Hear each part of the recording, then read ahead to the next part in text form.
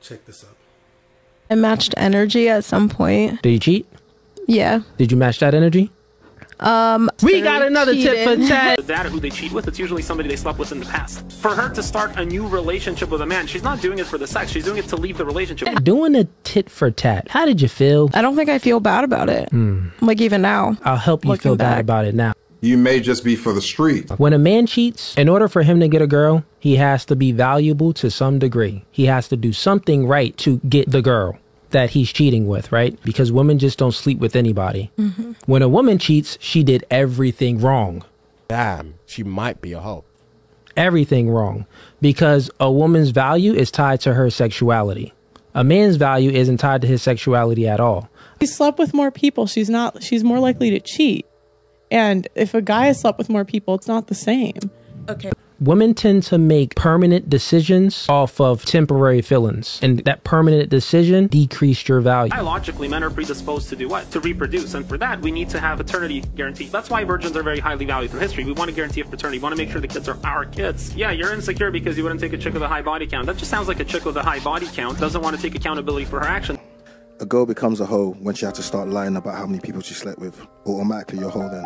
But as a man, we know that pair bonding decreases with a woman that has a high body count. A woman comes on and accuses a fellow of being the father of her twins. Since I've told you before, I don't know the result. I open up the envelope and the guy is the father of one, but not the other.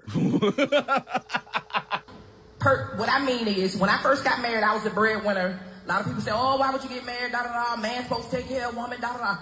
I have seen so many relationships crumble because women have low quality friends that they seek advice from, that then give them bad advice, ramp them up. Well, also, most of the time, those friends are in either marriages they hate or they're single and they want company. Yeah. So they're like, oh, let me wreck her situation. Misery loves company. I knew what type of husband my husband was, even in when we first got together, right? I knew that it would not always be that way. How did you know? If a woman not going for what you, and you know you prove your worth every time, like you really step about who you say you are, bro, don't beg no woman to see your value. Because of his patterns. When he said he was going to do something, he did it. Most women don't need a man because they think that a woman can do this, and this by themselves, right? Absolutely. A man can do those same things by himself. We can wash our own clothes, That's cook what our I own said. food. Just like a man don't need a woman. Right, but I don't agree with that part. We need each other, baby. You feel me?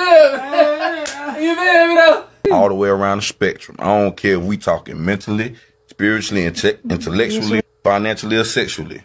We need each other. If you enjoyed the content, don't forget to hit the like and subscribe button or follow, and y'all be good.